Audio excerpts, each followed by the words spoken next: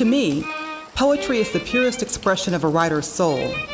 Through poignant, heartfelt words, she lays naked before her readers, saying, "Here I am. See me, feel me, love me, accept me, and even if you don't agree with me, respect my right to have a voice." So, I write. I write for the little girl with dreams and concerns that well up inside, falling just short of spoken expression.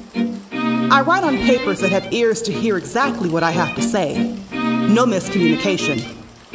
I write stopped along the roadside when the muse strikes, eagerly birthing new stories, new names.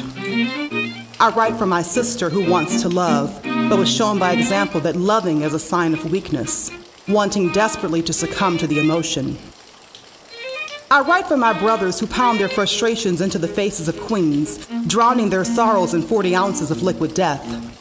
I write for the newborn, tiny bodies struggling for life from each selfish hit of crack from a substance-addicted mother. I write for the little boy with the brown skin who just wants to be looked at as worthwhile, not an extension of his absentee father and told, "I love you." I write the frustrations of being looked at as never good enough in a land supposedly my home, but which holds no real esteem for me. I write the love songs my heart has yearned to hear fall from your soul directly in my ear that you'll never say. I write lullabies for babies that will never see this side of the rainbow, when young, scared mothers terminate their existence.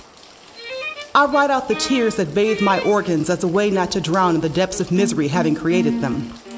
I write when my world is filled with chaos, sanity coming only when my pen strokes the pages of my life.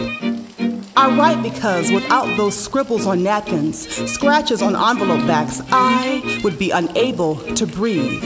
So I write, for it is the very essence of everything that I am, poet and writer.